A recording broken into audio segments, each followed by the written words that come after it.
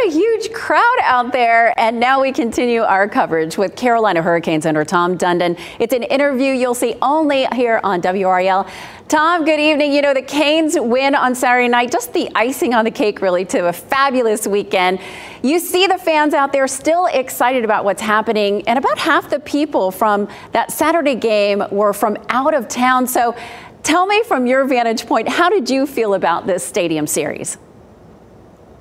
Look, it was very exciting, and I'm actually proud of everybody. There's a lot of work that went into it, and just feel, really fortunate that we got to be a part of it. And you're always a little nervous when you're doing something like this, and to have it work, and the team wins, and everybody wants to do it again, which that's how you know. I think that's how you know it went well.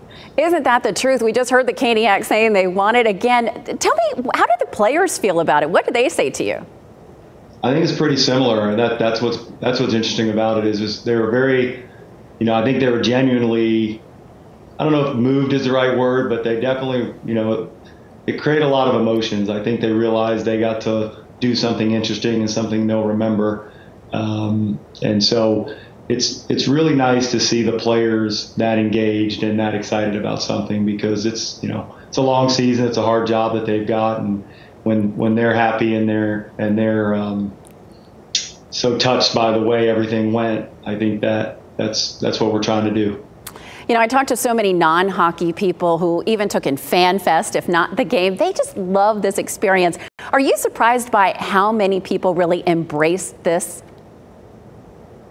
Yeah, I don't know if I'm surprised, but I'm pleased for sure. I think the first time I saw it, when I drove up to the stadium 5 years ago and saw the arena and the stadium in the same parking lot, and then you learn about the tailgating, it crossed my mind that this might work. But once you see it happen, it's definitely a relief. And maybe it was I don't know that you could have, even if you believed in it, I don't know if you could have imagined, when you add in the sort of spectacle the NHL put on, and then all the fans in the building. And I really like the uniforms, the way it looked on TV. I think all that together, it worked really well.